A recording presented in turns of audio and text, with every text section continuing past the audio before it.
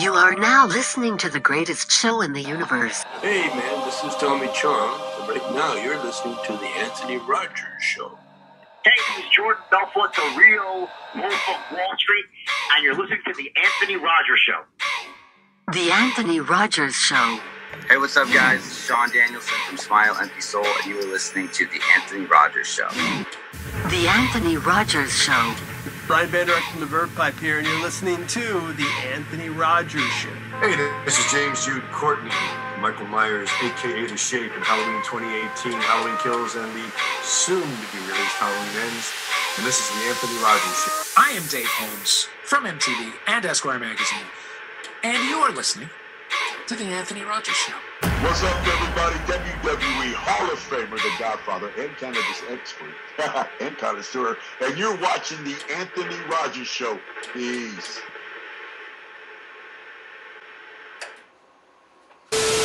This holiday season, you're going to want to smell like Luxurious Bastard Beard Co. You either want to wear them as a man or smell them as a woman. So buy them as a man or buy them for your man.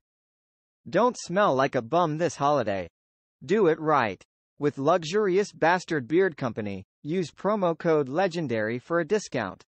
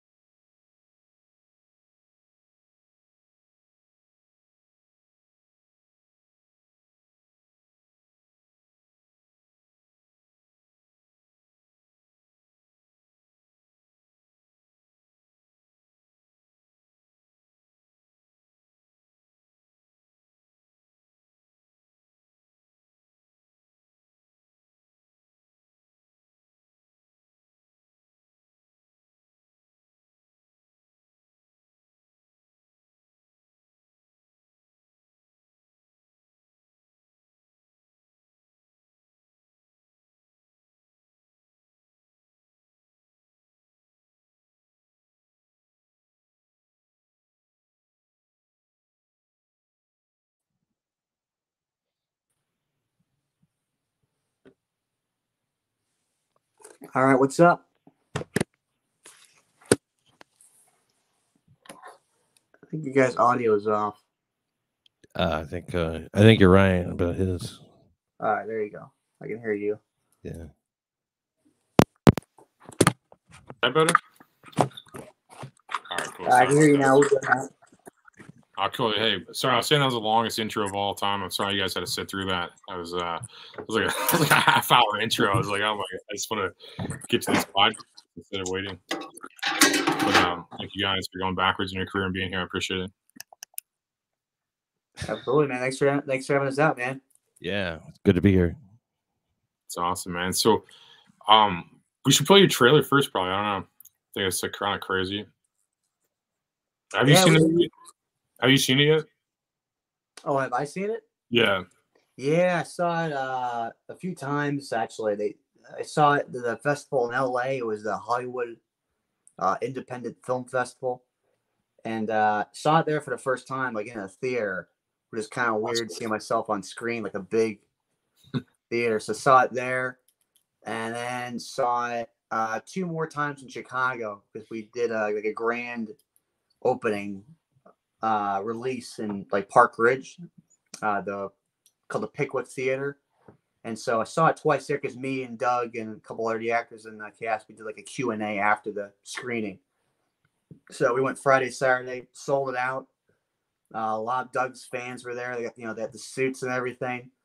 And, they packed it out. And so, yeah, saw it 3 times. Yeah. That's awesome, man. That's a good story. That's cool, man. But yeah, I'll pull up the trailer. I had this on a former episode, and like it was like on this like premise I had was like rock stars telling ghost stories, which I thought was like awesome, having all these rock stars telling ghost stories. And then my friends were like, "Hey man, that trailer in the beginning was really awesome." Like I'm just like, I thought I had like this great premise, and they're like, "Man, the movie trailer in the beginning was like really good, dude." Like I heard that at least like 5 times from my buddies, just like telling me that they looked cool. Good, man. Awesome. Dude, Rockstars telling ghost stories does sound cool, though, actually. I thought it was a good premise. They liked your trailer more somehow. I don't know. So good job. Like, apparently the trailer is cooler than that. So Thanks, man. Yeah, they did a pretty good job with the trailer also. Like specifically, I remember when the trailer came out, like, oh, this came out good. And so, yeah, well, we were happy at how it came out. Cool, yeah, pull it up. Headliner, he's been doing it for over 30 years. Please welcome the road dog, Jimmy Quinn! My name is Jimmy, and I'm an alcoholic. How you feeling, Jimmy? You look a little worn out. I'm a road comic. I am worn out. Go away. I'm not the maid. I'm your son. Can I take it to lunch? Oh, give me a minute. Tell somebody you're sorry. Sure, I'm not what you expected. You're exactly what I expected. I actually want to be a comedian. Maybe it's genetic. I just dropped out of med school. Hold your applause. It's funny. Let's say we spend a little bit more time together. We'll have some goofs. I'm afraid you won't be receiving any money, but I will pray for you. You got a nice kid there. Certainly thinks highly of you. He doesn't know me that well, Phil. A little nervous because you know what you did to your last headlining act. I've been booking Jimmy 20 years. Your father's probably one of the funniest people I've met in my life, but he has no discipline. Comedy's about pain. It's like he doesn't even care. He's an addict. Until he decides he wants to do it for himself, there's nothing you or anyone else can do for him. How come he never made on TV? TV isn't real comedy. Real comedy's live, in the moment. I go on that stage, I'm the talent, I'm the writer, I'm the director. If the customer doesn't like it, I tell the customer to go Who is in the car? Oh, that's David. He's my son. top that for a living.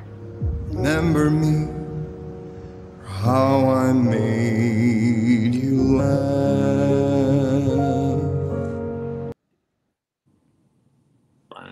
Wow, that's amazing.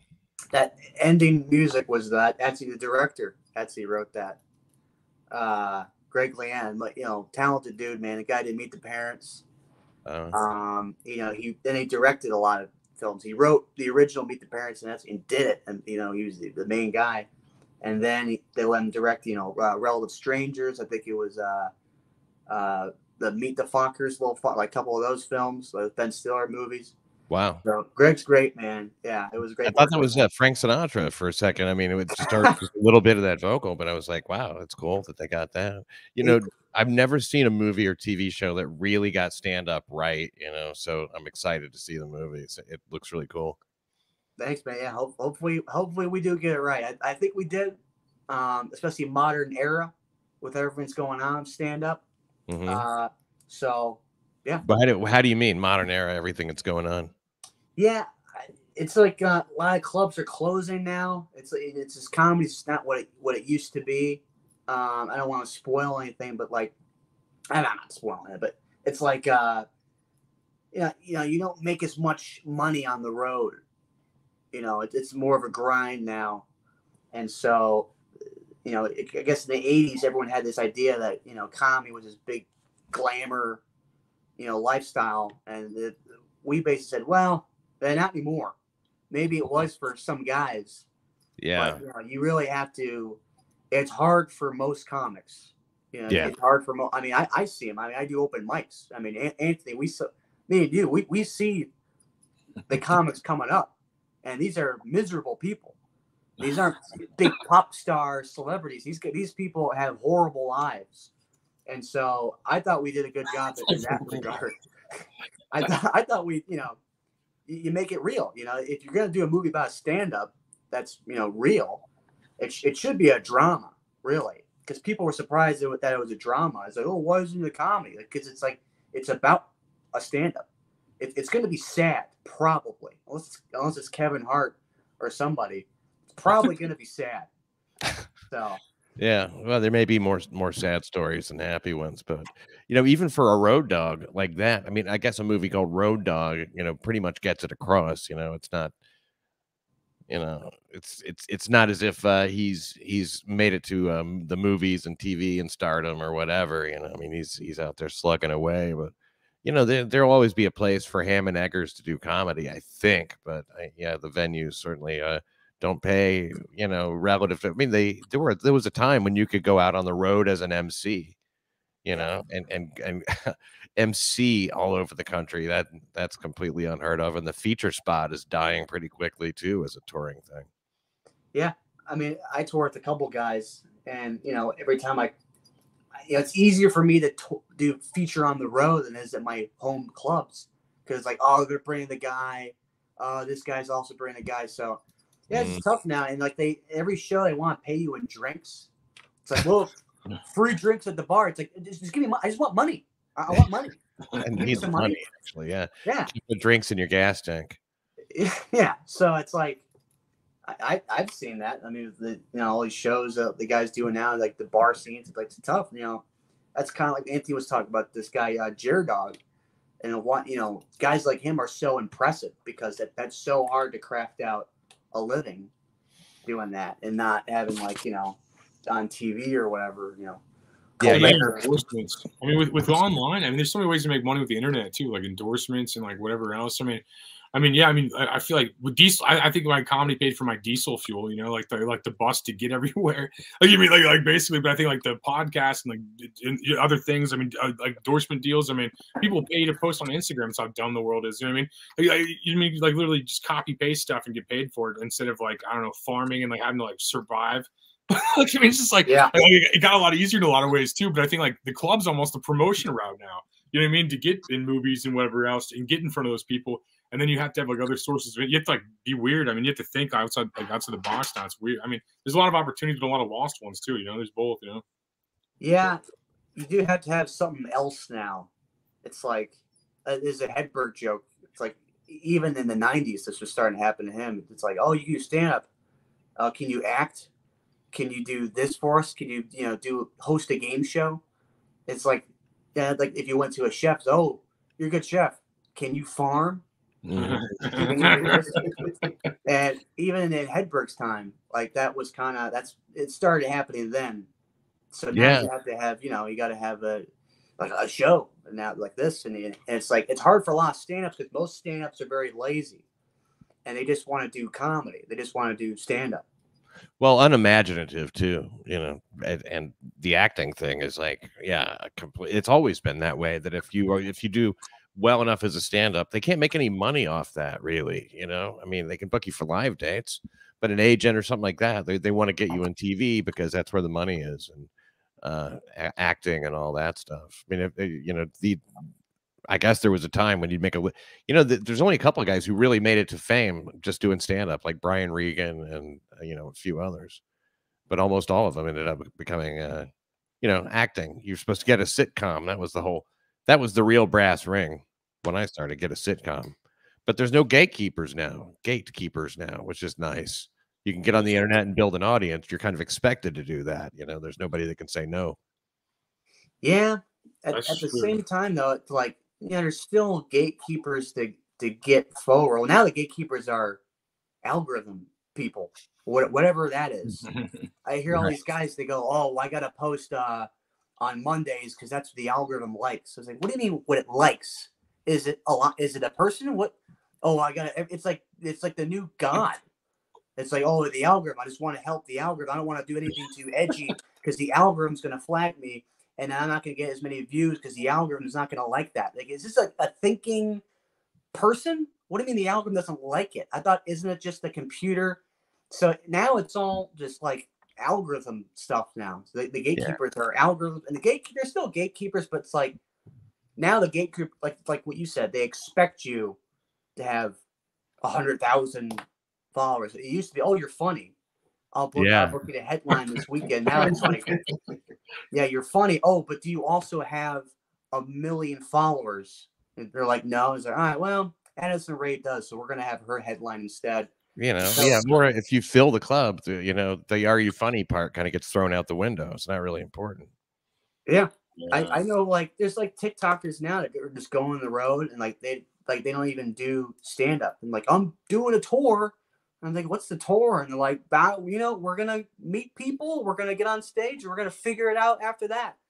That's a good show. That's what's happening right now. And so, and you got these guys, that me and Anthony have come up with, like doing what was the place we did? The pizza shop that was like abandoned. Cusumano's Pizza, man. Yeah. Cusumano's Pizza. It's not even on Google Maps. If you Google it, like for the promo, they had to put the address. Like you had to type in the numbers and the street. You do. To find it. You can't even do the name.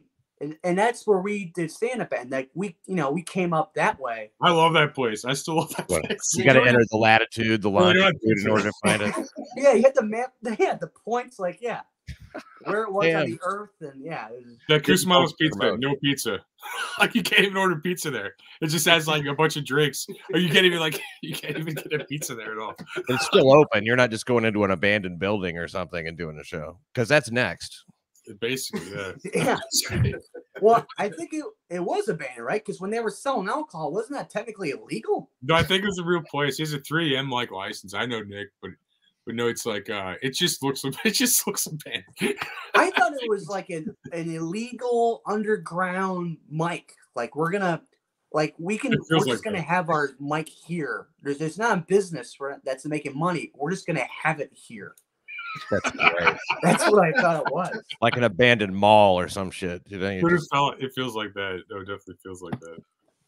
Yeah, but like that's those are the places we did comedy. And it's like you can bypass all of that. You could literally just you could shake your ass in front of a camera on a TikTok thing or whatever, and you can book out your whole. People will just want to see you. And it's a little harder to translate the stand up. I've worked with some TikTokers. Mm-hmm. And like the thing is that does happen. It's kind of funny. It's like sometimes their audience aren't stand-up fans, and so they're doing like other content that's like not comedy, and then they book out a stand-up tour. Yeah. And then what happens is it's like they go to a comedy club, and their fans are say their fans are like 12-year-old girls. You have to be 18 to get in a comedy club typically, even the young ones are 21, and so they book out these tours, and like 5 people come to the shows. That is I heard that. Yeah, I heard that. I did a show in Maui in March, and like the comedian before me was like a TikToker. I'm not gonna make fun of him or anything, but he was like a TikToker that just like kind of like you can do that, but it takes a second to figure out comedy. Like it takes a second to be able to like not suck. I think I feel like anyway, it did for me at least. I don't know, some people are maybe better, but like so they blow up on TikTok and then they book all these shows like you're saying, and they've never done comedy. Yeah, they never do. Yeah, and their fans are not stand-up fans. Their fans legally can't get into shows. So they book out a weekend at a comedy club, and then no one shows up, and the club's like, "Hey, man, where's all your fans? So that you had 500,000 followers." They're like, they're eating dinner. They're all 12. They're all 12. Yeah, they can't say that, but in reality, they're honest and say, they can't come here legally. They're 12 years old. That's what happened. The club owner was so mad. The Maui club owner was so mad that the guy that came before me, like he was just like he was so pissed. The guy like pulled nobody. Like the exact same situation you said happened. He was so pissed that guy pulled no one. And he's like a huge TikTok. He's like a huge dude. But I mean, you like it's hard to hustle in Maui if you've never been there, because like you're going to a place you've never even. I mean, for me anyway, it's like doing a show in a market I've never even been. I mean, obviously you can prey on tourists and stuff. I mean, it's like an easy market for that, but outside of like you're just like, I mean, you're going to a part of America I've never even been. So I mean, I kind of understand it. It's just like he didn't do any work outside of it. I mean, you got. I was doing like radio and flyers and social media and like all. I mean, you had to hit it. You have to hit those markets hard. You're selling high tickets. I mean, you're selling like expensive tickets. So I mean. But you just lots to do in Maui, right? Like be outside. Before the flyer, before the flyer I played, it was like I don't know if where I went is still there, but it was, but I don't know. It's a beautiful place, so that's for sure. It is cool, yeah. I worked in Hawaii only once. I was like, wow, I'm getting paid to be here. I'm coming home with money. This is stupid. Exactly. Where'd you go? I went to just the main island of Honolulu. That's awesome, man. I haven't been there. That sounds awesome. That's great. Fun. The shows were like there was nobody there. It was like a 4th of July show, and there's nobody there. So, that guy was probably bummed, but it's like, yeah, you take a chance, you roll the dice, whatever. He was not too broken up about it. But if you still got paid to go, I mean, that's worth it. I had to hustle down there. I had to pass out flyers, bro. I saw ticket sales. I'm like, I'm gonna pass out flyers to tourists. I just did it old style. I'm like just passing out flyers with my face on them for like 3 days, and I pulled a lot of people off that. I don't think I would have done well without that, like, to be honest, because it's a hard market. They're like, you're white, fuck you. Like, basically, like, they don't even try to prey on the tourists instead of the locals, you know? Well, you know what? Flyers are actually coming back, in my opinion, because everything's on the internet now. Every source of promotion is on their phone or a computer. It's through the social media advertisement that people will just scroll right by it. Whereas you hand someone a flyer, that's personal. They can see the physical thing. No one's putting up flyers anymore. So the clubs that do put up flyers, like in my area, always sell the best. They always sell the most tickets. But these shows that, like, oh, we put up on the what's happenings on Facebook, and more people should have came. It's like that, you know. So sometimes flyers, promoting. Yeah, they promoted to a bunch of people promoting. Like, you know, it's like, it's just like a group of other people advertising their own shit to each other. Like, it's such a the only market, like, flyers didn't work for me was Seattle, because everybody just thought I was homeless. Like, I was trying to pass out flyers. Everybody's like, who the fuck's this homeless guy? I'm not taking a flyer right now. Like, it's just like, that's the only market it didn't work in so far. Like, it definitely pulls at least 5. I mean, you know, you can worst case 5 people just off that. I mean, you know, maybe 50 if you're doing it right. There you go. You know, a flyer at the venue. Up, you know, if it's up 2 weeks before the show starts, just put a flyer up at the venue. And so many clubs don't want to do that. So many, I've done bars like, well, you know, maybe just put a poster up, and, you know, for a couple weeks before the show, and they're like, I mean, I don't know, we gotta print out a poster. I hate money. I don't know. It's like, oh, it's all social media. It's all the Facebook what's happenings now. Yeah. They don't want anybody telling them otherwise. They don't want anybody telling them what to do, you know, which is like ridiculous. Let's just put up a fucking poster, for God's sake. Dude, it's like a 5,000 ROI, like you mean like 5,000% return on investment. It's like a 25-cent piece of paper. You sell like fucking 40 tickets. You know what I mean? It's like, I mean, it's like the Lake of the Ozarks, man. I clean up. Like, if you put a flyer, like the exact same thing you're saying. If you put a flyer in one of those places, man, you'll clean up those towns on the strip, those bars on the strip, man. Like, 100%. Yeah, you need flyers. I mean, it's all. I think they're coming back a little bit. They are. No one sees. Hi, Anthony. I'm doing great so far. I'm wearing a Dooley's hat. Yeah, you are, bro. Yeah, you are. Have you met Des Mulrooney before?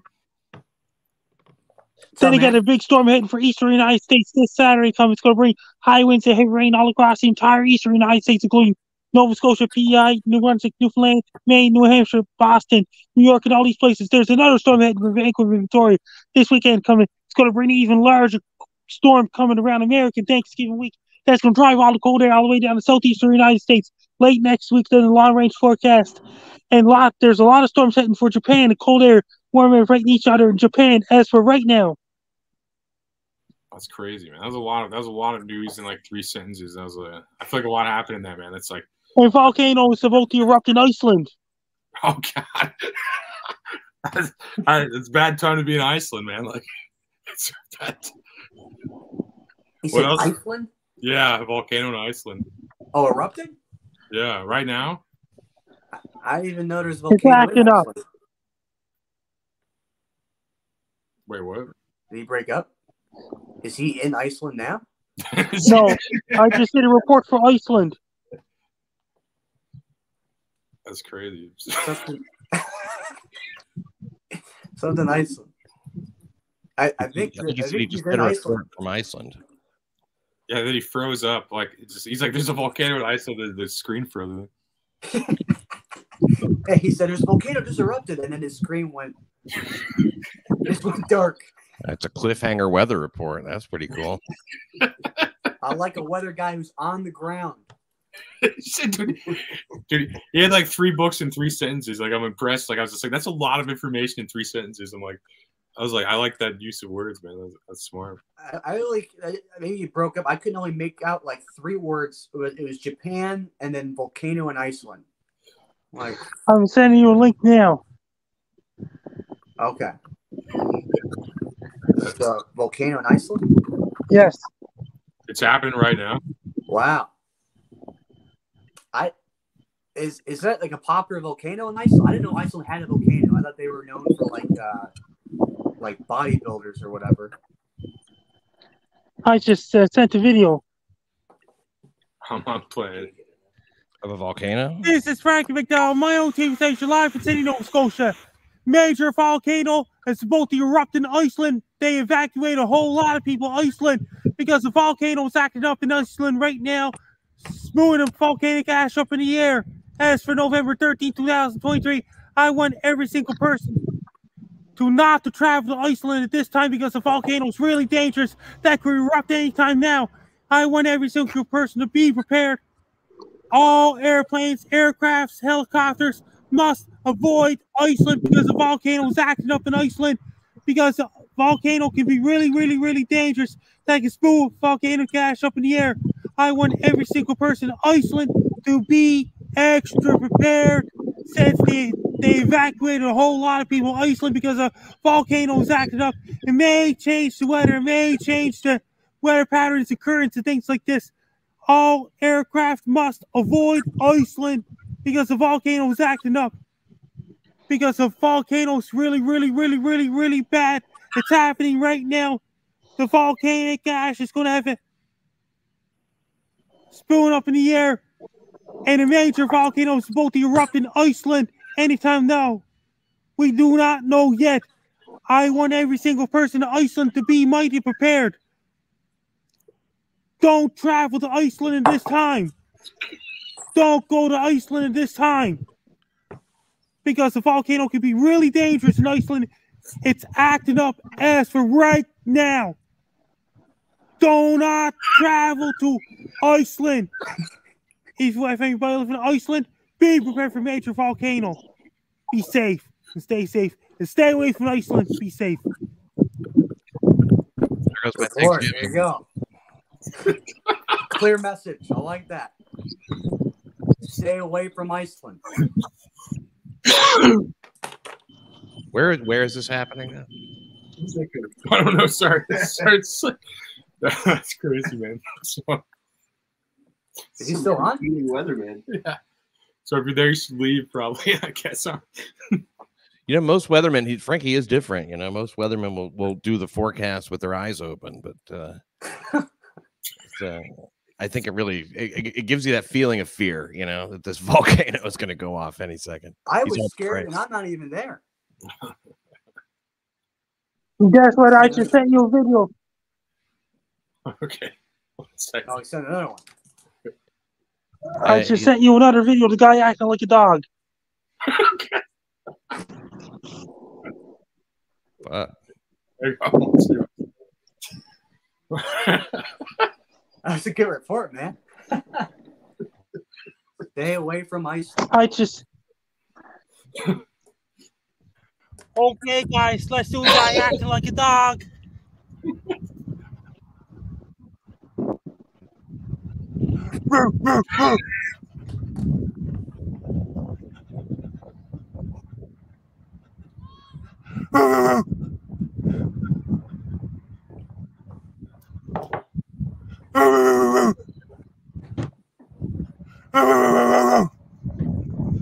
Thanks for watching right now. Frankie, why is that so funny, dude? Nailed it. Why is that so funny, dude? That's nailed it. I was just like a dog. Where does he keep breaking up? Where is Frank? I think he's freezing it to send videos. Or he just left. How do you know? I just sent you a link to a guy acting like a dog. Another one. It was awesome. That was you. Being a dog. That was pretty. There's two people pretending to be a dog. That's the same one, I think. Anthony, I sent you a link to the video of the guy acting like a dog. I think we just watched that, though. Didn't we just watch that? Yeah. It was great. It was great. It's so real. It's like the realest dog I've ever seen. And things are going great so far on my side. It's windy outside in Sydney, Nova Scotia. It was chance of showers or flurries in my area right now. And the West Coast is going to be a lot of rain as well. Into next week, it's going to bring one storm right after another in Vancouver, Seattle, Portland. It's going to bring lots of showers and rain in Los Angeles. Good. They deserve the rain. go. You got any more weather for us, Frank, before we get out of here? And that means that there's lots of thunderstorms going on in southeastern Australia. They're getting lots of hail there lately and severe weather. This is their severe weather season. This El Nino summer coming up in Australia is going to bring a whole lot of brush fires in Australia. That's crazy. Yeah, it's going to be bad. This is a bad time for the world. Brush fires. Those fires are still going on in Australia? There's another volcano acting up in Italy, too. And Mount Etna is in Italy. What? We avoid Italy? A volcano in Italy? Yeah. If you're in Iceland, you should go to Italy. If you're in Italy, you should go to Iceland. Experience the other culture's volcano. And did you hear about Blue Sky? A new social media app, Blue Sky. It's just like the old Twitter. How so?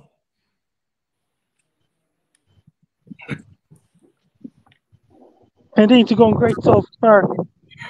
If you want to follow me on social media, my Twitter is at Frankie MacD. My Facebook is Frankie MacDonald. My Instagram is Frankie MacD984. My Blue Sky is Frankie MacD. My TikTok is FrankDown984. My Clapper is FrankDown984. My Twitch is FrankDown984. My Snapchat is Frankie AMCDoing. My YouTube channel is Dogs Wolves, and my link is Frankie Down. Best luck to you, Frankie Down. You're listening to Anthony Rogers Show every Tuesday night. You on Facebook? Thanks, Frankie. That's always like the grand finale at a fireworks show. Yeah. Thanks, Frankie. Yeah, he's I think he's the most famous weatherman on earth. Honestly, I think the guy, like he is. He's got like the. I think he is. It's hard to name the second most famous is the thing. So I guess. Well, there's Al Roker. He's pretty famous, I guess. Yeah, that's true. That's true. When he was barking like a dog, man, I'm just laughing. So I don't know why it's so funny, man. Like I don't know why that was so funny, but that was so funny. That guy's funny, man. Is he a comic or? I don't know. He does like funny skits sometimes. But I think he blew up doing the weather. He's been like Tosh and a bunch of stuff like that. He's got. I mean, he's huge. He's huge online. He's like I don't know what he does. I think he started out doing the weather. I think it's his whole thing, and then he does like short comedy skits. Like they're just kind of goofy and like kind of funny, man. I don't know. It's like innocently funny. You know what I mean? Oh, dude, that guy was funny, man. Well, like the ice thing cracked me up. Dude, yeah, I just like tell you not to go there. They do not go to Iceland. That's your first exposure to Frankie McDonald, though, Des? Frank. Oh, or that was him. That's your first exposure to that guy, Frankie. Dude, that's first exposure to that guy. I never met him. So he's not a St. Louis guy or anything, right? No, he's from Canada. He's Nova like Scotia. Nova Wow. Scotia. Yeah. That guy's funny, man. That's the first time I've seen him. That guy's funny, man. First time he came on my show, somebody booked him to come on Crime Report over on Compound. I didn't really approve the booking or whatever, but he was on talking for a minute. I was like, get this fucking guy off.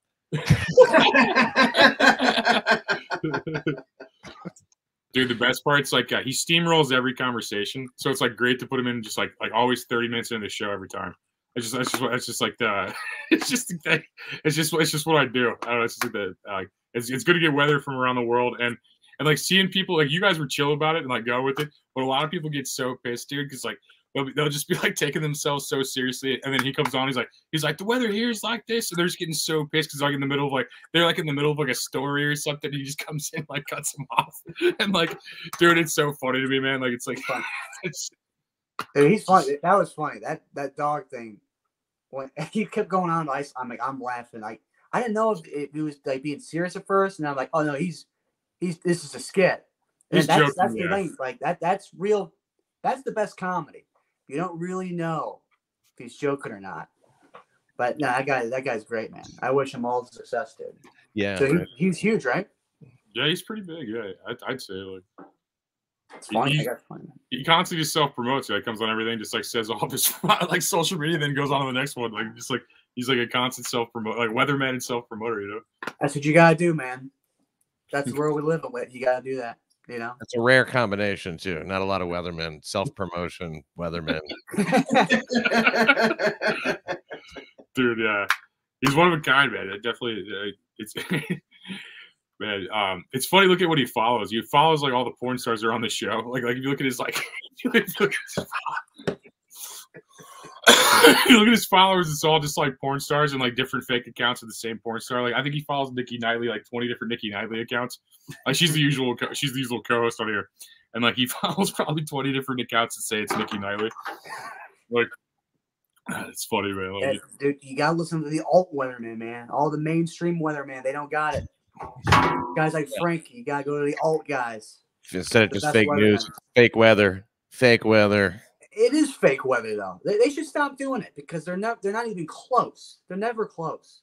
Frankie's pretty on point though. Like like he'll say a bunch of stuff and I'll like look at it like a week later. I'm like, that actually happened. That's crazy. He tells it like it is. Yeah, There you go. He's giving us the truth. He's not sugarcoating it. No. No bias, towards rain or not rain. He just, straight down the middle. Don't go to Iceland now. That's all he cares about. Do I even know there are volcanoes like in Iceland? I thought volcanoes they were in like Hawaii or something. I don't know volcanoes. Like I didn't even know there was one. Is it actually does it inspire you to like research it a little bit? And it did. Discover more. What's the Did it actually erupt? Did we find out like I'm gonna look it up. Iceland volcano. 2 days ago, impending eruption. They're evacuating. It looks like they've evacuated a lot of people, a whole lot of people. It's really, really, really dangerous in Iceland. Dude, I thought he was in Iceland because he was like screaming in the camera, like "Do not come." And he's there, right? He had the energy, like in emotion, like he was there, and the ashes were falling on him. Like that was great. He did. He really did. Like it was the Hindenburg, the humanity.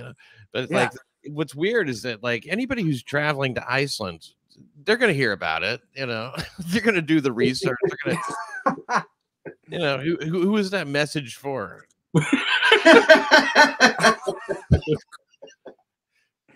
Yeah, it's like I wasn't really planning on Iceland, but now I definitely won't. Not on a whim. Yeah, not on a whim. Yeah, I was gonna go to Iceland, but Frank McDonald told me not to. So talk me out of it. Yeah, see like reports. I wish for the amazing new iPhone 15 Pro. I mean, this one with titanium. Switch to Verizon. You can trade in. That guy had he had the emotion of him. It's your last chance to trade in any iPhone for a new iPhone 15 Pro on us, only on Verizon. Now to a major headline developing overseas. Iceland declaring a state of emergency due to the high risk of a volcanic eruption. It could be just hours or days away. Thousands of earthquakes have hit the area and a small town has been evacuated. Here's ABC's Lama Hassan. Tonight, authorities in Iceland declaring a state of emergency, ordering thousands to evacuate amid fears of a potential volcanic eruption. The southwestern village of Grandavik, now a ghost town. Many of its 4,000 residents taking refuge in nearby shelters. The iconic Blue Lagoon geothermal spa just miles away temporarily closed. A string of earthquakes and tremors recently striking the region. Hundreds of small earthquakes every day for more than 2 weeks, buckling roads and splitting walls in people's homes.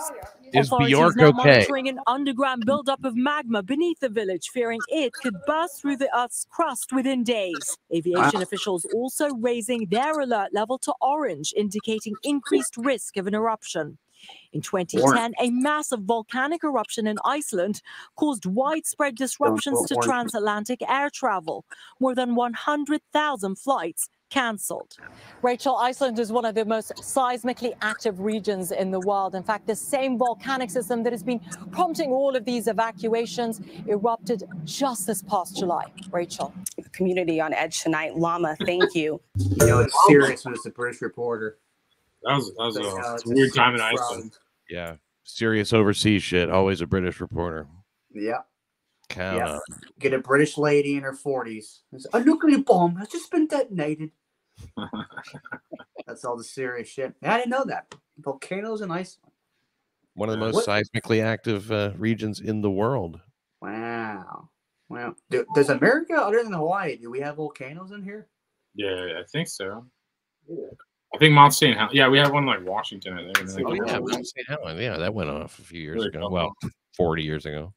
What about Colorado? They have any volcanoes? They got a lot of mountains. Does that increase the chance of getting a volcano? Yeah, it's kind of shaped like a volcano, right? So there's a lot of things that might be volcanoes. I'm an idiot. I have no idea. I don't know. I should know all of it. I took a geology class. I almost said geography. That's how bad. I took a geology class, which it was all about volcanoes and everything. Like, you don't learn things. Every kid has to take a geology class, and it knows nothing about anything. I don't know how volcanoes work, where they are. Are there volcanoes underwater? Can they erupt from underwater? Is that a thing? I've heard that's a thing. I don't even know. I don't know. Wow. It makes me want to research. Yeah, I mean, it's not interesting is the problem. You know, it's not really day-to-day. It doesn't. That's probably why you don't remember it. You know, is it just was like, okay, learned to pass the test. Fuck that. Yeah, but some people really like it. I wonder why some people are into rocks. Because like, there's a whole study. Like, someone has to know. Like, how do you like rocks? Asperger's. Yeah. That was the thing. Like, how do you get interested in rocks to the point where it's like, oh yeah, this is going to erupt in 100 years? I've always been interested in people, like psychology, but that's not profitable. So, I mean, it's probably more profitable than being into rocks. I guess. Well, you gotta be like a computer guy that wants to end humans to make money. The engineers are making all the money. Who wants to end humans? If you hate humanity, you will make all the money right now. This is the way it is. If you invest in like AI, if you put your stocks in AI, I mean, you'll make so much money. We have to have intelligence and money. Yeah, not just the hate isn't enough. It's not enough, but it's a component. You do need the hate. Yeah, they hate humans. Maybe the most important one. Oh, I mean, they probably come up with stuff that benefit mankind all the time. It's just that, like, you know, what hurts some people helps others, right? I guess. But it's not necessarily balanced, right? I mean, some shit only helps like 5 people, but kills the rest of the world, you know? And that's like, that's why fucking Bill Gates is buying all the beef, all the farmland and shit. Yeah, but then some stuff, like they want to do like the driverless cars. And it's like, yeah, we're going to make all the trucks. It's like, okay, so you're going to take out all the truck drivers. They're not going to have a job. And who's that going to help? So, it's going to help the corporations. Oh, it's going to help Jeff Bezos. It's going to help the guys who run the corporation. It's not going to help the workers. They're going to be out of jobs. I don't think it's ever going to happen. Nobody wants that. Literally, nobody wants that. You would think nobody wants it, but then they're like, oh, yeah, we need to build this technology to make this happen. It's like, well, why? Well, those pricks, you know, so yeah, why fuck with it, right? How does it help anybody besides whoever it is that's trying to come up with it? That's the only people that it helps. Yeah, that's what I've been saying. But people are like, oh, it's innovation. It's like, yeah, but it's innovation that's going to take away your job. So is not all innovation is good. This is my hot political take, but I don't know how it came up. I'm running for office because of this show. This inspired me. No. But like, I mean, even like these like AI scientists, they'll come out themselves and they'll be like, yeah, this might end humanity. And I'm like, well, then why don't you stop studying it? They're flattering themselves, you know. The AI, like creating intelligence, they're nowhere near that. You know, it's yes, it's gonna end humanity. It's not that strong. You can't even ask it real shit. I asked this AI chatbot like what the term dick smoker meant. And it won't even tell me. It refuses to say. Dick smoker. I don't even think I know what a dick. It's like a gay person who sucks dick. Okay. See now, yeah. What if you ask the AI? It would go like, yeah, don't use that term. That's all it said. Oh, AI would say, don't do that. Yeah, it's like that's an offensive term. Don't say that. Well, it just woke. You can only have a parade about it. You can't talk about it with AI. Just a giant. We only have giant parades and months dedicated to it, but you can't talk about it. Yeah, it's like none of the rules make any sense. I'm just like, what? Like all the time, they're just like making up shit. It's just like crazy. It's all driverless cars in the parade. Yeah. Yeah. Yeah. Well, I think AI. It's like I think it knows it. Like when you ask AI, what a dick smoker was, it knew it. It just didn't want to say it. It just woke. Exactly. That's fucked up, isn't it? I think like, I know, but I can't tell you. You don't need to know. All you need to know is it's like a school marm or something, you know. Yeah, well, it's like it's like an HR worker. It's like, well, I can't say that. I know it's on record, but I can't tell. That's what AI is right now. I mean, I don't know if they'll ever make like an unwoke AI that comes out.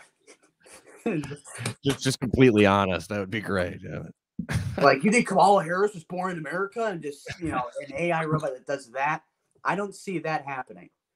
That I don't see ever. But I don't know. I mean, I don't think they should keep on studying it though. Dude, I was making like I'm sorry, good. I was just asking, just to follow up. I mean, if they thought, you think they should just drop studying AI? Here's the thing. You got to have regulations on it. And again, now, like, I sound like a politician right now. Believe me, I'm not running for office. I never will. But I think you got to have regulations, some kind of regulation. You can't just let it go unhinged. You can't let it take out all these jobs. I think you got to put something to damper it. Stop studying. It's like when it comes to China, right? So it's like you have to have also some hindrance on studying it and advancing it in general, because if China has some kind of capability that we don't have, like, you want to limit the capability too, because if someone has the capability, now it's out of our hands, and now that's a problem. So it's like, ideally, you have some international law where you can't even study it because you don't want even people to be capable of developing something that could, like a weapon. Something to do it. You can't hold them back. It marches on. But you're saying that AI, like, they should damper it, like, kind of like put a ceiling on how intelligent it could be, like artificial, 85 IQ or something. You got to put some kind of limit on it. I mean, because what's going to happen is someone's going to try to use it as a weapon. That's going to be the first thing they're going to use. Some rich dude, yeah, he's going to make an army. Yeah, I've got no imagination. I'm just trying to figure out how you could weaponize AI. So what's going to happen? Drones, this is my prediction. Let it be on the record. China is going to get an AI technology, and then what they're going to do is they're going to sway American public opinion. So with the face changes, and you can make ads and news reports that look, like news. And so the problem is when AI is going to sway public opinion, in my eyes. And I think one of our enemies, like China or someone, or Russia or whatever, or the federal government of the United States of America. Yeah. Or America or Iran, is essentially, they're going to try to control us, and they're going to try to sway our opinion through the algorithms. The algorithms, they're going to build, AI things that can essentially hack in any algorithm, any social media company. They're going to control the soul. Like, it's going to be, once the cat's out of the bag, like, then it might get to a point where you cannot regulate it. It might get to a point where regulation might be impossible if our enemy gets those capabilities. So my thing is China.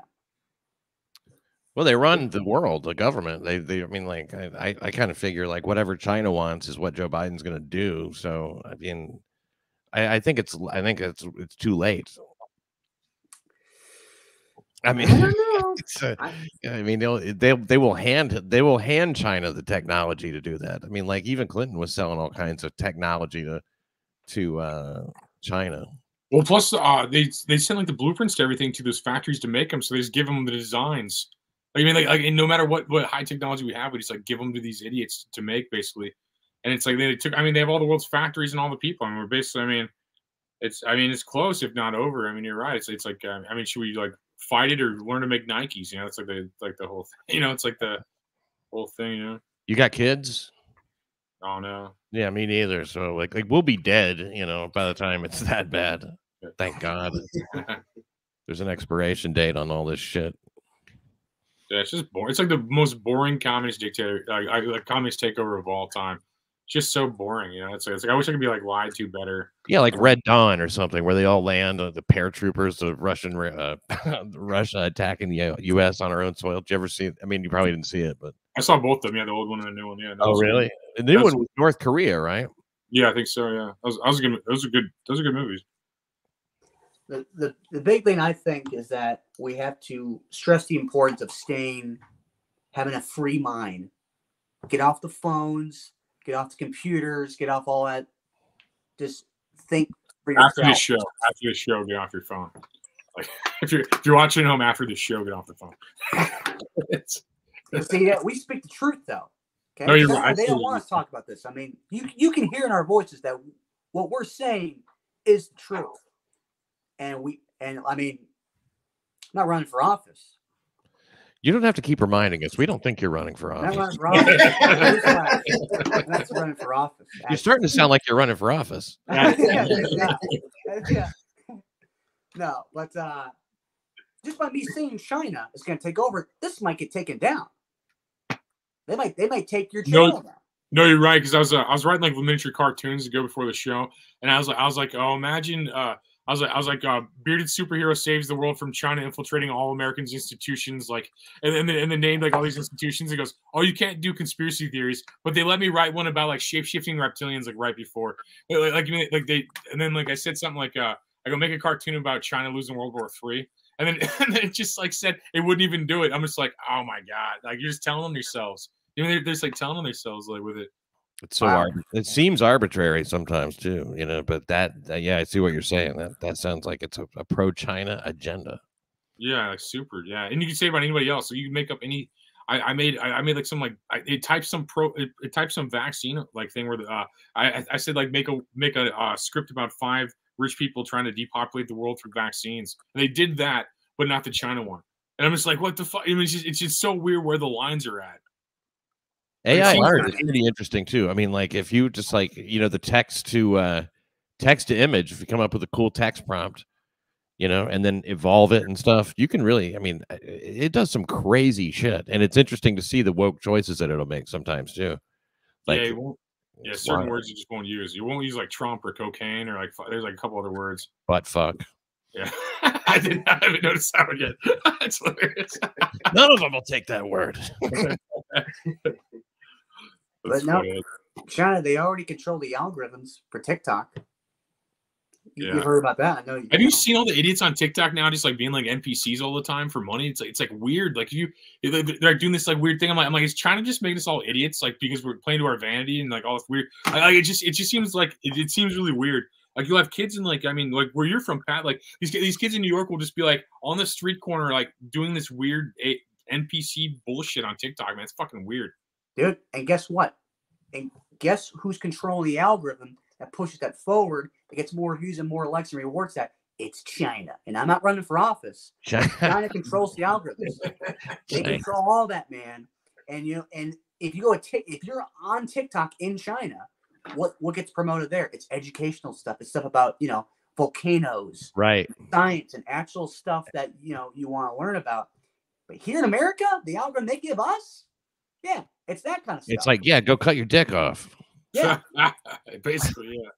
But it's like doing a whole bunch of shit, and so that's what they're giving us. So they're already trying to do that. And once they get AI, dude, beware, beware. Hey, I just started a live stream on YouTube. I'm doing it at 11 o'clock Monday through Friday. And I got a little setup to do for it. I hope you guys will make it sometime. But it was great meeting you, Des, and Anthony. Good meeting you too, man. Good show. Thanks for having me. And hope to see you again soon. All right, take it. Good meeting you, man. All right. So how long? Were we still going, or? We go a little long. Yeah, it's like usually about an hour. He's going. You know. Oh, you an hour? Oh, I didn't know how long you did it, or I was holding you up. It depends. There's so many different things, but every week it's different, man. Like sometimes I go an hour, sometimes I go like it depends on what's going on, man. Like usually there's like a bunch of random people coming in all the time and stuff. Fun, man. It's like a fun, you know, people coming in and out. Dude, this is I this is technically a podcast, right? It's like labeled a podcast, or yeah. Dude, the last podcast I did maybe 4 podcasts, and 2 of them have gone to me talk about China. I saw that in your clips, man. Actually, I was like, I kind of got amped when you're talking about it because like I agree, man. Honestly, I think it's like a huge threat nobody talks about. And you're kind of a young dude making jokes about it. And I think people need to hear that to realize it's happening. And I think that I definitely think it's happening. And they make all of our phones and they spy on us and like that GPS camera, like microphone. I mean, they're listening to us talk about them right now. Right now, dude. Right now, and dude, like Mark Zuckerberg had like. This is Mark Zuckerberg. He had like a thing, like duct tape over his camera. He's married to a Chinese woman. He's married to a girl from mainland China. Like also, like they've infiltrated every aspect of American culture, like sports, internet, anything, Reddit. I mean, everything. They've infiltrated everything. And that's why that's why the rules are so weird and don't make sense. Because they're like Asian culture rules, like oh, you can't say this word, but you can say this word. It doesn't make any sense. It's just like all ridiculous, man. It's like the most boring fascism ever. Yep, Chinese government, man. They're trying, we know where they're heading, but they go in Taiwan, it's gonna be a problem. Like I always said this. I said, we're America. You go in Ukraine, we're gonna be like, yeah, but if you go in Taiwan, we're sending in the boys. You don't mess with capitalism, baby. Yeah, well, I mean, I still wonder if we could beat them in a war, even if they have like way more people than us and like all the factories. I bet America still has like that fuck you attitude and all the guns where we'd still like beat their ass. And I almost wonder if it's gonna be like the civilians beating their ass because our military is all like woke and ridiculous. I mean, I'm not gonna say like across the board, but it has gotten more like that. I'd say at least I'm not gonna disrespect our entire military. That's insane. But I mean, I think the civilians are kind of like more nuts now, and like I think like if it comes down to it, we'll still beat their ass. Like.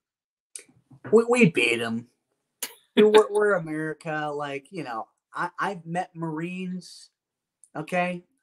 I've met those guys. Like, yeah, they're tough guys.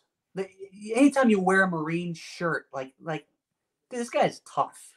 And we're Americans. We're tougher than China. Oh, definitely. Chinese Americans are also tougher. Okay. I'm not saying this is Chinese people, but there's something about being in America, living in cities like St. Louis and Chicago, being around all that filth, that makes you tough, dude. When you drive through 294 from Chicago to Indiana, that toughens you up. That makes you ready for war if you ever do want to go to war. So it's like, dude, yeah, if we went to war with China, I like our chances, man. Like our chance. We're just built for it. Yeah, I'll ask kids like I'll be like doing a show somewhere and be like a bunch of 19-year-olds in the military. I'm like, you gonna fuck up China? They're like, yep. I'm like, thank you. I'm just like every time. I'm like, you gonna fuck them up? They're like, yeah. I'm like, thank God those guys are out there, man. Like, I mean, it's a weird world stage. We're playing like chess with like half the world right now, and we're losing. And we have Joe Biden. It's like crazy. Yeah, and I mean, we'll see. I mean, I like to think that whenever, when things get to its worst, America will come to its senses and go, you know what? Okay, we're at war. We're going to do this. We're going to do that. I'm actually pretty anti-war, to be honest with you. Like, I keep like we're going to go. I actually like staying out of wars, actually. Like when people ask me about like Israel, Palestine, what do we, I'm like, dude, why don't we just stay out of it? Like, isn't that their problem? Like, why do we have to, Yeah, it's a 2,000-year conflict going on. Like we're trying to get involved in. Yeah, it's like that. Is this on us? People are like, dude, where do you stand? Where do you stand? I'm like, I didn't know we were apart. That's like, your neighbors are having a divorce. Like, hey, I'm like, that's not my marriage. That's their problem. So yeah, I'm actually pretty anti-war. I'm not. Mitch, I hope they both lose. But I'm pretty anti-war. I hope they both lose. Is all I'm saying. Yeah. Oh, they both just tie. They like tie lose. Yeah, it's like how are you gonna fight? How are you gonna kill people over religion? So every religion's like, don't kill people. And they're like, we're gonna kill you if you don't believe what I believe. And I'm like, I don't think that's how. Did you read your book at all?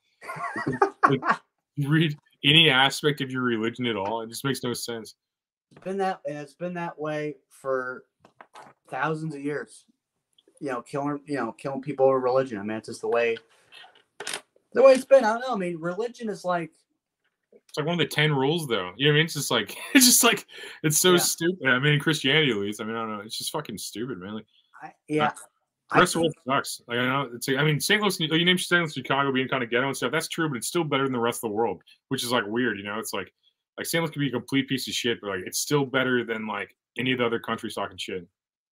Yeah, I think the thing with religion is like, I think even the biggest religious fundamentalists, the people who are super religious, I think they look at their book and they go, well, we can't do all of this.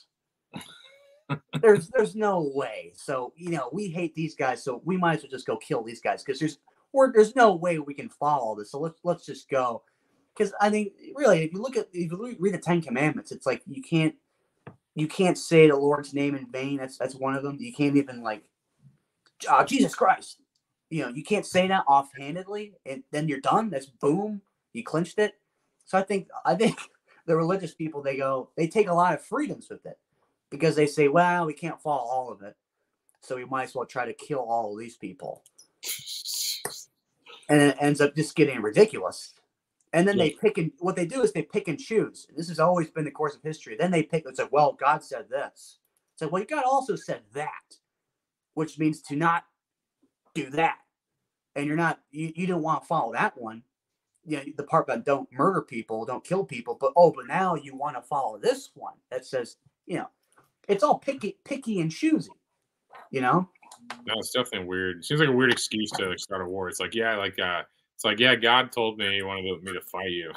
It's a weird, you know, just be honest, you know, just like you want to take their shit, you know, just be honest. Be honest, you want territory. Territory's nice. Okay? Yeah, I never bought land, but buying land will probably feel nice. But it's nice to steal it, God just wants you to steal land, bro. Like that's all he wants you to do. He wants you to fucking steal land, cause global conflict. That's what God wants, you know. Like, you know, the guy. That's what he wants. Land is nice, dude. I played. You know, you played Risk before. Oh yeah, it's a good game.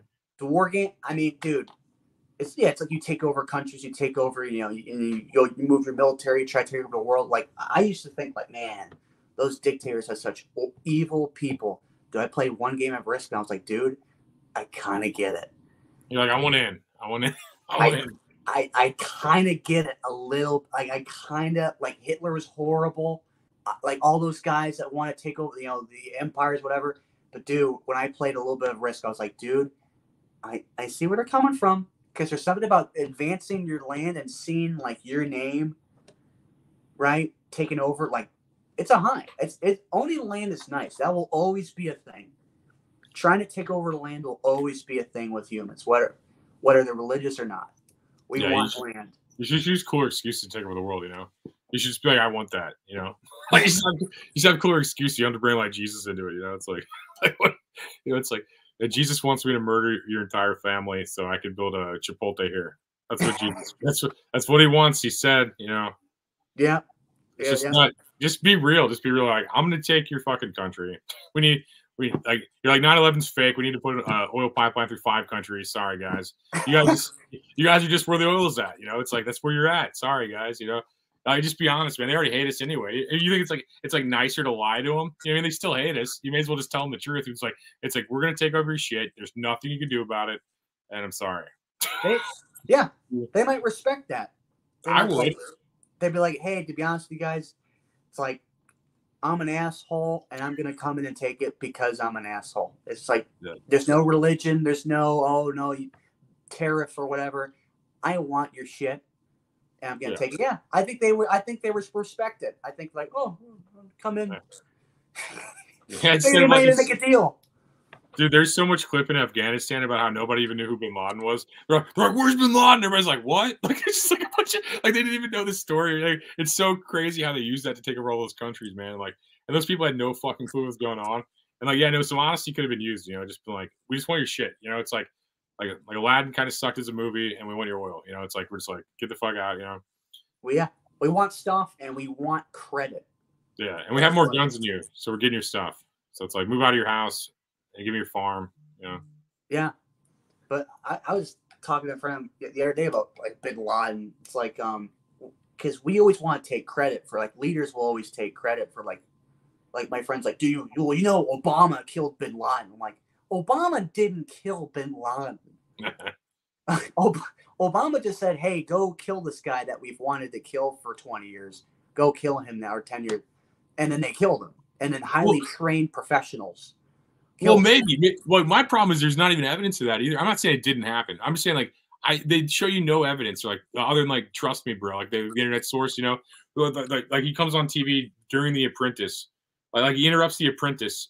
And he's like, oh, by the way, bin Laden died. And then there's no evidence. Like, we didn't show you because we don't want to be a martyr. I'm like, but you announced it. Doesn't that still create a martyr? It's like, you can't show us evidence of this happening. I don't know. It's like, everything's sketchy on TV. It all seems like theater.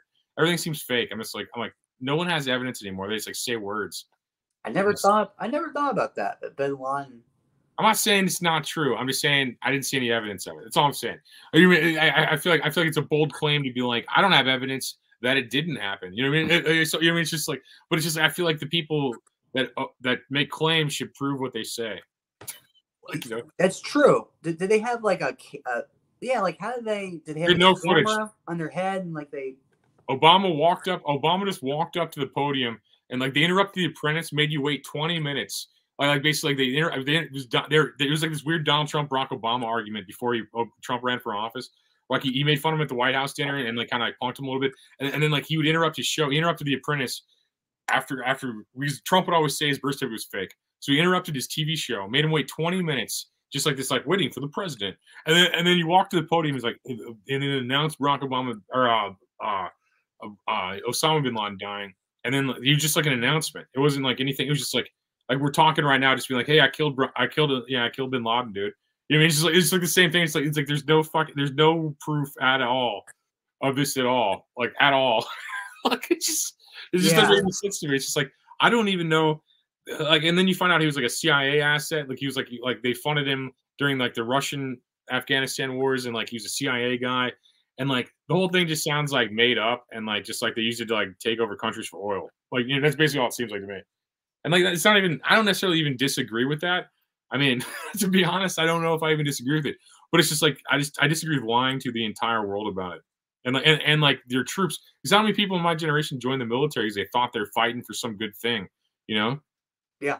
And how many people died too, you know? Dude, yeah, definitely both sides, man. I mean, they're just like, I'm gonna go fuck up bin Laden, and they go over there and like they're like, who the fuck's bin Laden? You know, they're like, I don't know bin Laden. It's just a bunch of normal people. It's like if people just invaded us right now, some story we never heard of, and don't even speak our language. You know, it's kind of what happened to them. Yeah, they just killed some guy that we never knew about. Like, yeah, we killed your guy. Like, who? Who the fuck? Yeah, it's weird. He's like a CIA guy. He's in Pakistan apparently. So what the fuck? I mean, that's a story at least. I mean, I don't know. I can't believe anything, man. It's weird. I don't know. I just don't. Everything seems like CIA theater. Like just like this weird like program just to make us all argue about dumb shit constantly. Yeah. I think conspiracy. I mean, I love conspiracies. I think they're fun. You know, I think some of my friends take it like seriously, but like I mean, and you can be serious, but they're also fun. They are. I like talking about China and what China's going to do because it's fun. Do I kind of believe it? A little bit. It's enough for me to go, you know, on air and wave my hands and say I'm not running for office, but China's taking over. It's fun. And that's when they do the fact checking thing, like, hey, there's no evidence to. I'm like, yeah, I don't care. It's fun. Let me talk about China right now. And then when they censor us, say, hey, you can't talk. Now I'm thinking, well, I only partly believed it before, but now I really do believe it because you're telling me I can't talk about it. Now I do. And so yeah, but if you can't believe in anything right now, it's going to get way worse with AI. It's going to be the doubt you'll have on media will exponentially go up. You won't believe in anything. Oh yeah, I mean they've been doing that since Stalin days. I mean Stalin would just like Photoshop you out of pictures before Photoshop was even a thing. You know, like if you fucked up, he just murdered you and like took you out of a picture. I mean they've been doing that. They've been doing that forever. Now just us peasants have access to it. You know what I mean? Like who knows how long like they've had access to all that shit. You know, it's like And who knows what? I mean, who knows how much of our history is fake too? I mean, it just seems like a bunch of people lying, like make us dumb, so we work in factories. But now all the factories are gone, so we have this like system to make us dumb for factories, but no factories to work at. Like, that's like what the world feels like. Yeah. Exactly. It's like what America feels like that. It's like follow Bell system and follow this lifestyle that doesn't exist anymore. Dude, you're gonna be on phone calls with people and you won't even know if it's the actual person on the other end of the phone. That's crazy. And what if we're both just AI right now? What if we're both AI? Exactly, dude. Like you'll be doing live show. You'll be if you're doing a show in 20 years, you'll be bringing guests on, and then maybe 10 minutes in, you'll think, wait a minute, this isn't a real guy. And like that might be a legitimate problem. You'll be calling people, you'll be texting people, and the AI algorithms will get so bad they'll be able to hack into your friends' phones, and then they'll play your friend's voice recorded over, and you won't even know if you're talking to your friend or not. It's gonna get to that point. It's gonna get there, man. Yeah, I wonder. I sometimes wonder. I saw this like Tom Hanks movie on Apple TV or whatever. He was like some like weird shit where he's just like him and a robot or on some planet or something. But like Tom Hanks looked like he was fake. He looked like he was already AI. I'm like, did they just use an AI Tom Hanks to make this like weird fucking lonely movie? It was just like a weird like how many movies is he gonna make where he's like the only dude and like his friend's like an inanimate object? Like it's just fucking weird. It's like, what a weird, is it how he feels or something? I just like read into it too much on edibles. I'm like, why does this guy just keep making the loneliest movies of all time? Like, Tom Hanks. Yeah, he just does. He's like on Mars with a robot, and he's like on an island with a beach ball. It's just like, man, it's just like and it's like a trend I'm noticing. He was in another one where he's in an airport forever. Like, what's that one called? Like, there's literally a Tom Hanks movie where he's alone for the entire movie, but in an air terminal. There's another Tom Hanks movie where he's alone again. It's like I'm like, man, dude, like it's what a weird fucking like it's like Selfie the movie, you know? It's just fucking weird. That might be a bad that might Tom Hanks, I don't know if he's a money grubber, I don't know if that's public information, but I mean it's very likely because I know how these things go with the production companies and making movies, but it might be the case that he asks a guy like him now, he probably asks for so much money that these companies are like, well, you know what? We can only pay Tom, but let's try to make it anyway. Dude, that's so true. Yeah, that's so real. He's like, you're probably where he was like at like that in like the Turner and Hooch days, you know? Like it was like Tom Hanks' early movies, so that's probably where you're at right now. Like you're like young and that, but he's like 50 or 60 to where like that dude's been like rich since the 90s, probably at least since the 90s, probably. So I mean, any movie that guy makes, I mean, if you put Tom Hanks in the movie, most people probably watch it, including myself, you know. But it doesn't mean it's good. But as anybody, if you just kept making movies all the time, you're gonna make some bad shit, you know. You made so many movies, you're gonna make some good shit, some bad shit, you know. Like Forrest Gump rules, you know. There's the way, it's the way it is. I mean, a lot of actors like Louis C.K. kind of said this. He said actors are like empty coffee cups. It's like we'll kind of do anything. We just want our cups to be filled, right? So they just they'll do whatever, you know. And so actors, like they get to a point in their career, they'll read the script and they'll be like, all right, this is just terrible. Like, how much money am I making? And like this, and all right. And then they take it on as a challenge. They take the script on as a challenge. Like, all right, well, I'm going to try to make this movie good because you're paying me this much money. And then, you know, they don't make it good. And they're like, well, at least I made a lot of money. Like, no, that's a great way to look at it. What always annoys me is like these people like I can't believe you made that movie for like $50 million. I'm like, bro, you work at a gas station. You can't believe that guy did something for $50 million. Like you show up to work for like $7 an hour. You know what I mean? Or whatever the fuck. Like, you can't believe he did something stupid for a bunch of money. It's just like, it doesn't make any sense. It's like you do stupid shit for no money all the time. It just makes like they have some like kind of like etiquette. Like I would never sell out. I'm like, you already sold out. You're just not even rich. Yeah, never sell. What do you mean by sell out though? It's like it's like get a job. Sell out.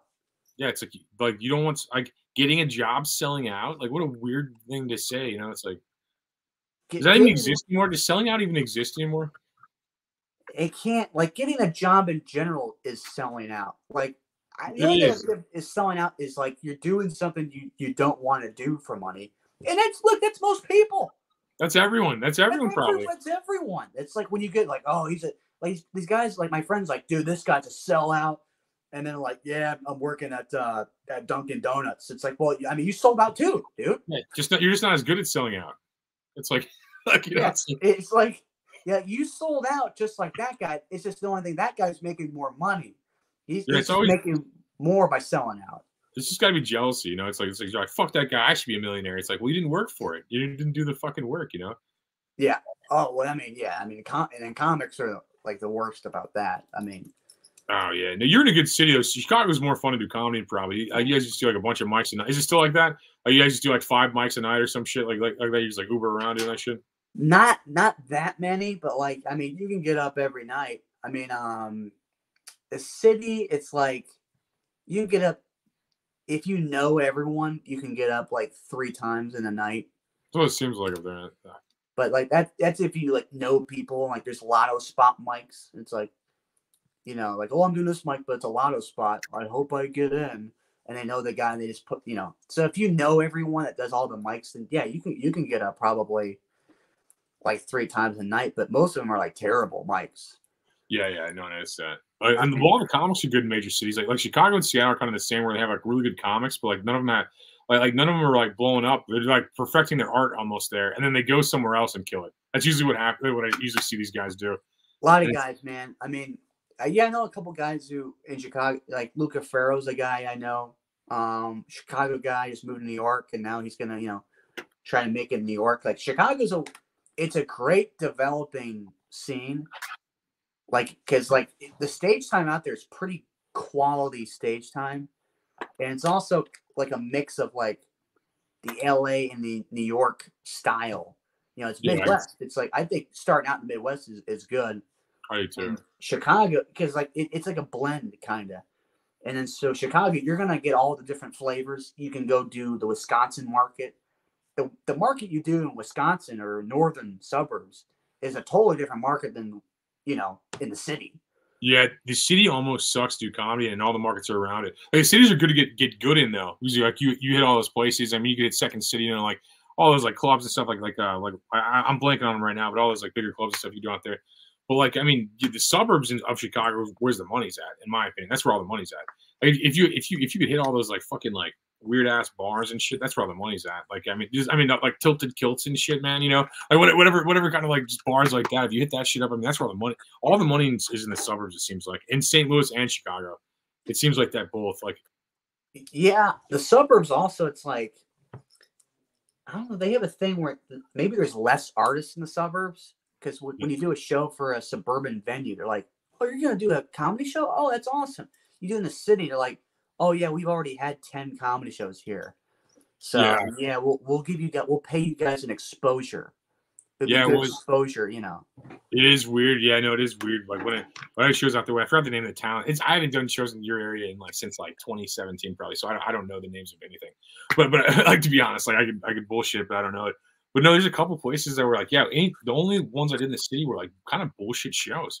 But then the suburb ones were kind of packed. But that maybe kind of artist I am too. I'm not like you know, I mean, maybe the kind of person I am, the kind of people I attract to, you know. So I mean, to be honest, I mean, I'm not really like, I mean, I may live in the city, but the city people don't really like me that much, you know. So I grew up in the suburbs. I don't know. I think suburbs are easier out there. I think it's a better market. I don't know why. I do think that it really is. Like the only thing about the city is like, there's just more networking. Yeah, you'll find better comics out there. But then like the fans are better in the suburbs. That's what it feels like. Yeah, kinda. I mean, obviously you do Zany Chicago. Zany Chicago is phenomenal. That's in the city. So yeah, it's one thing if you're doing a club, but like, yeah, a lot of like the alt shows, all the best ones are like in the burbs, really. I mean, they'll pay you more money. Like they're more worthwhile doing. The public give you more time. You do the city, it's like, yeah, if you're micing all the time in the city, you can book out, 30 shows a month, and you can post your calendar. Oh, look all the shows, and they pay you like $5, if that. Sometimes they don't even pay you. They go, oh, what's your exposure? What the hell is exposure? If I want exposure, I'll go shake my ass on TikTok. I don't need exposure at this goth emo bar where nobody's at. In Wrigleyville. I don't need exposure at a 10-person show in Wrigleyville. So it's like, city's just kind of weird for that. So I think it's good networking, and then you'll be meeting people who are gonna, kind of make it. And so there's so many good comics out there. I know there's so many good ones. I like I said, I haven't been involved in years out there, but back when I was out there, there's a lot of good guys out there, man. There are a lot, and same with Seattle. Seattle's like that too. It seems like. I mean, they're all liberals, but they're funny guys and shit. I don't mean anything bad by that, but I just mean like they're funny, but they just don't understand policy or anything. Like they don't understand, like they understand like comedy and art and stuff, but they don't like.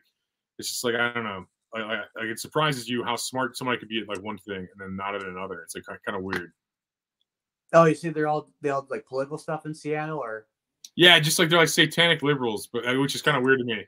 But you mean, but it's like they're funny as fuck. I mean, they're all good guys and they're funny. It's just like we both like clash like politically and ideology wise, but I mean it doesn't matter. Like we still do shows and stuff. I guess that's just very similar market to your market. I think where the comedians in the city are so funny. It's just like they need to hit the suburbs and take all that money. You know, that's same in Seattle, Washington, Tacoma, all that stuff out there. Then you hit all those. That's what you see a lot of. I mean, but it's a great grounds to get good though. I think, man. I think being in Chicago and being in those cities like New York, Seattle, LA, and stuff like that, it's a good way to get really good.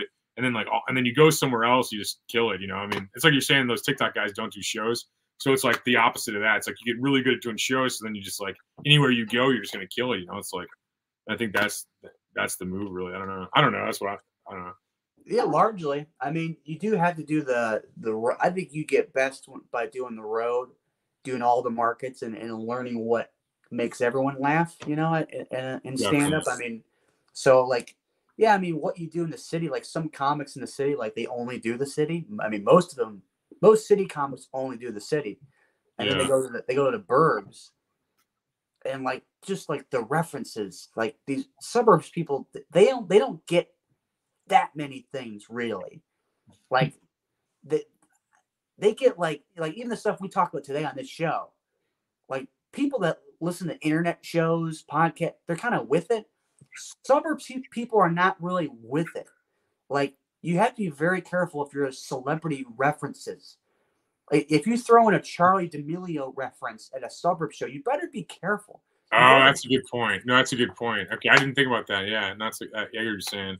Right, so it's like you drop like, oh wait, I was doing this, you know, like Addison Rae. You know, if you do a joke with Addison Rae, suburbs people are like, who's that? It's like you need 90s celebrities, nostalgic stuff. You need like Nickelback, Full House, shit like that. You need like fucking like obvious like nostalgic shit because they're working all the time, man. Those guys are working like 60-hour weeks and they don't watch shit, you know, except like maybe Fox or something, you know, or maybe some CNN, maybe whatever their brand is, you know. Yeah, like TV. Yeah, like Angelina Jolie, like, oh, I know who that is. Like, oh, I know who Brad Pitt is. But then you're like, yeah, freaking Lil Xan. Lil Xan. Only people your age know fucking Lil Xan. I'm like 37 and none of my friends know who the fuck Lil Xan is. If I was to go around asking, like, if I wasn't in media, I'd have no idea who the fuck he was. You know what I mean? Like do you know you were in St. Louis a little bit. Do you know Vlad HQ? You know this rapper from up here? Vlad HQ.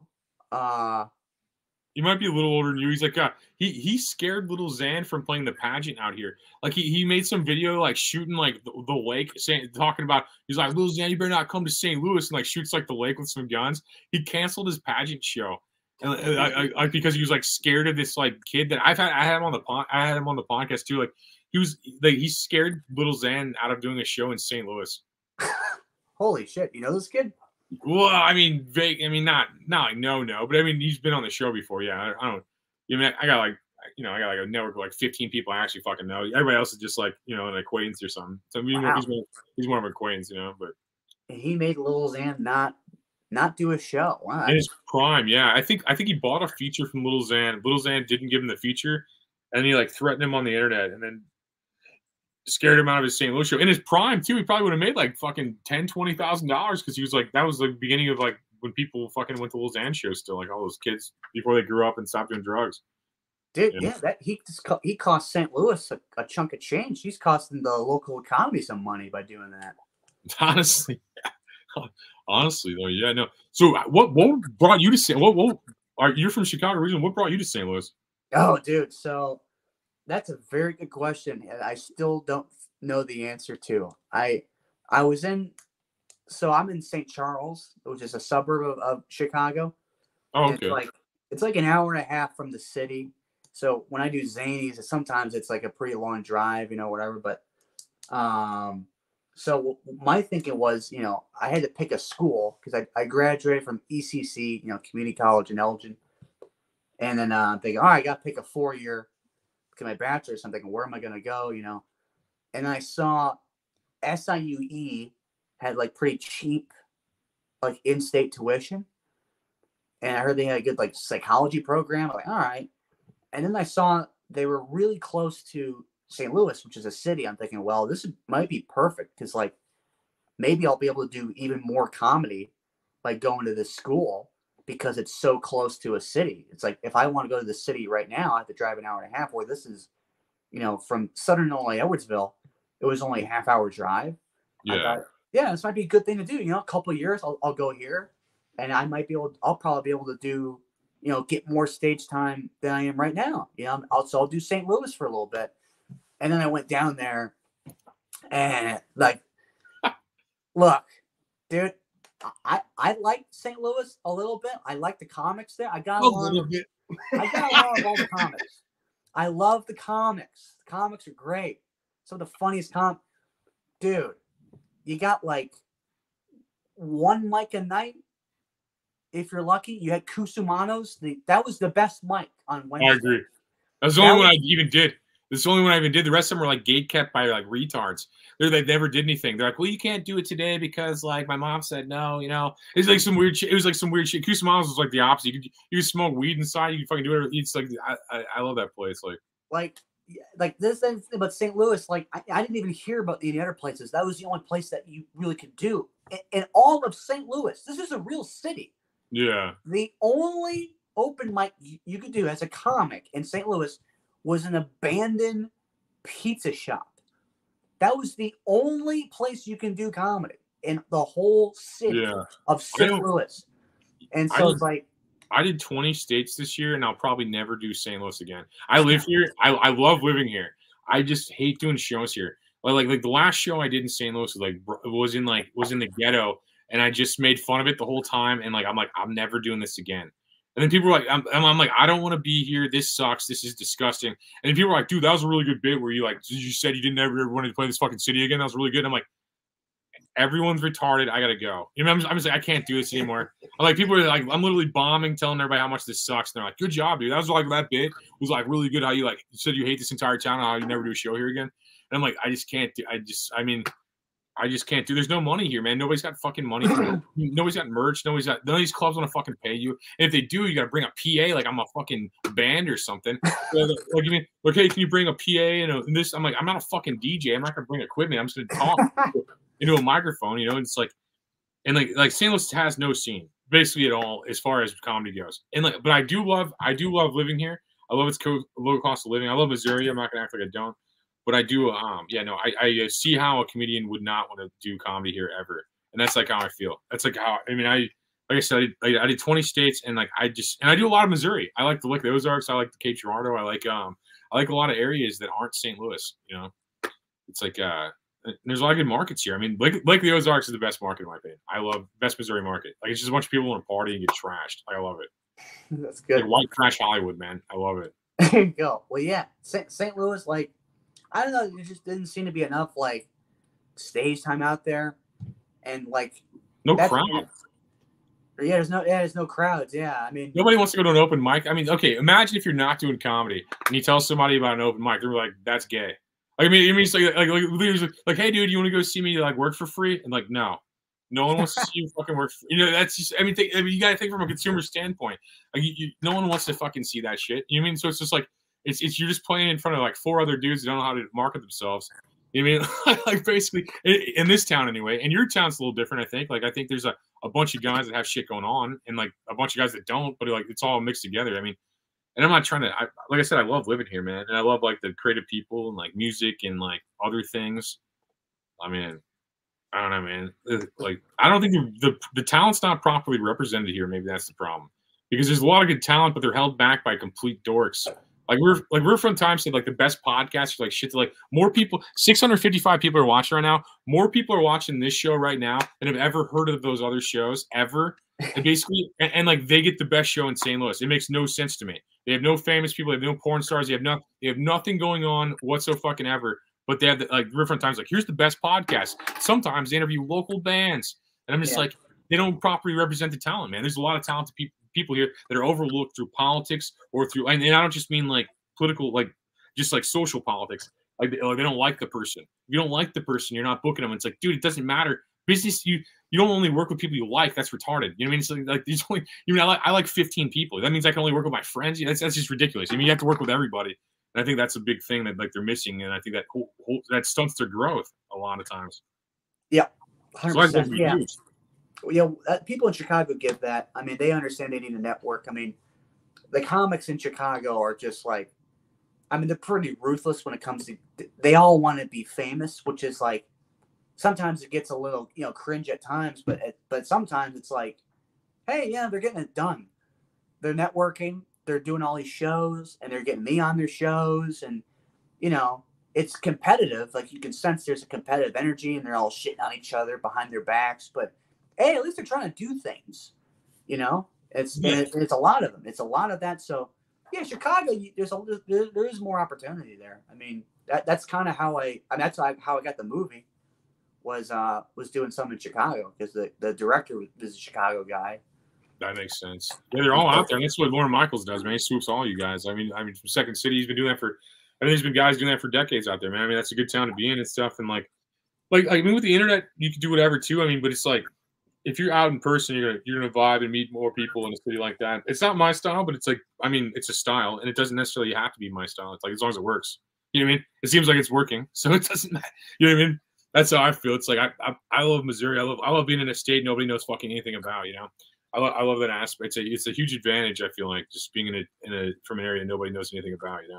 Well, dude, I would think like an audience would like that, because every YouTuber, internet like celebrity is like this LA guy, like, oh, I'm in LA and I'm doing auditions every day. Sometimes it's refreshing to see a guy who's like, yeah, I'm in St. Louis, I'm in Missouri, and I'm doing my show in Missouri because I like my state, and I'm going to do it here. I'm going to do it.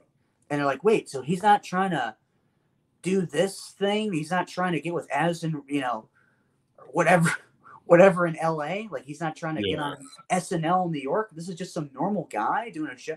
I think people like that. It's kind of refreshing, Yeah, I think I'm one of the few people that didn't push the vaccine a million times too. I think that was. I think that lost a lot of people, like Jimmy Kimmel and stuff. Like, all they did is like they could be very talented writers, but they just complained about Trump for like a decade, and they pushed the vaccine. And everybody's like, man, that's just like, even if they didn't like Trump, it's still annoying them. Like, I mean, it's just like this weird like status quo thing where, I mean, they basically handed it to us, man. Like, I mean, our generation. I mean, they kind of just. I mean, we're in different generations, probably. I think they just handed us this. Like, it just seems like it's for the taking right now, And it hasn't been in a while, Yeah, they do all kind of have like the same. They're kind of doing like the same thing, which like, so then there's a market for the alt guys because, like, hey, we have something else. Yeah, just weird guests on here. I mean, we have so many. I mean, just today, I mean, we had a comic. I mean, you from Chicago and another dude from New York. I mean, that's just like with 3 major cities just on one podcast. I mean, that's just a crazy thing what podcasting can do that like nothing else can somehow. It's like it's like way cooler than radio. Like radio is so limited. Yeah, there needs to be a video. Like, I think I want to see the person. I like seeing the guy talk. I like seeing someone talk, Yeah, and at least it's an option. So the people that don't can listen to it in audio too. I mean, it's just like, so it's like, and there's options. So I mean, it's good. And like, who knows where the world's going? But I mean, a lot of entertainment's still going to be good. And like, I mean, I think with Hollywood, like the writer's strike it basically handed us all shit. I mean, it was like, my buddy sent me a script the day they announced the writer's strike. Like, he literally sent me a script. It was like I had a news clip on my phone, like saying there's a writer's strike, and then an email on my phone notification from my buddy who sent me this, like, the strip club thing we're working on. And like, it's like so funny just seeing how we're in like Missouri with the tax credit now. Like, I mean, they have a huge tax credit now here too. I mean, it's just like, you're gonna see more stuff out of that. And like, I mean, and like, no, I mean, that's like, I think it's the move. Before I had to go, I'm in a couple of shitty things, but you had to go to Vancouver for it. You couldn't just shoot it. I mean, Chicago shoots a couple. Was your movie shot in Chicago? Well, I'm sorry, you just broke up there. What do you say? Was your movie shot in Chicago? Yeah, we shot mostly in Chicago. Smart. Chicago area, yeah. No, it's smart. Yeah, because you had like Chicago PD and a couple other things shot. You had like 3 or 4 things shoot up there, I think. But that's like, I mean, that's That's a good thing, man. Yeah, you said the director's from there. That's smart. Yeah, they got a lot of stuff in Chicago. I mean, so but you just reminded me. I gotta start, finding like an agent now because the actor strike is over now. So I gotta get on that. That's the whole thing. So, yeah, no, Chicago. Like I've almost thought about just staying here for a while, just because like there's a lot of stuff here already. We're like in the middle of like everything, and there's like work. I mean, so if you need to go to New York or LA, it's right. That's the same thing I like about St. Louis. Kind of is like if you need to go somewhere, you go. I mean, you can go anywhere, Or what do you say about St. Louis? I mean, it's kind of in the middle is why I like it. Same with like Chicago. I like that it's in the middle of like everything, and like I mean, so if you need to go somewhere, I mean, you need to go to like the West Coast, you fly there. You go to the East Coast, you fly there. That is nice. That is nice. You can just New York and LA they're both pretty close. That is nice. Is my camera messing up? I think my messing up. Or fucking up there. Is it Florida? Anywhere really. I mean, just anywhere. You're in the middle of everything, man. It's like my camera's all fucking up, dude. Can you hear me? You still there? Oh fuck! Hang on.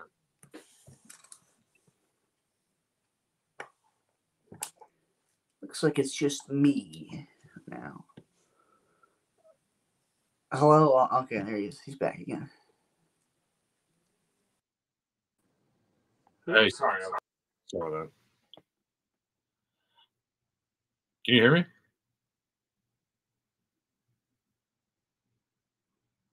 Can you not hear me? I don't know what's going on. You're on my screen. I can't hear him now. Is he muted? I don't think so. What's going on? This is live. 600 people. It's like, well, how's the computer? What happened? You can hear me though?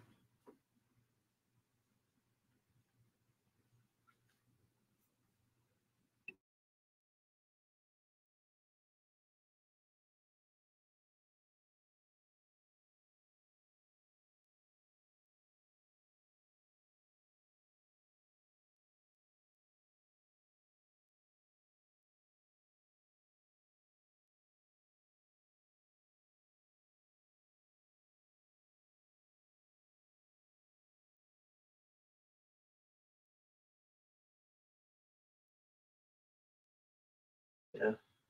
Well, thank you for watching. If you could hear this, something's going on with this. We'll probably have him back on or something like that at some point. Thank you all for watching. And do your thing. Yeah, go back to whatever you're doing. Check out next week what we're doing. Also, after the holiday, we're going to be going every day. So check that out too.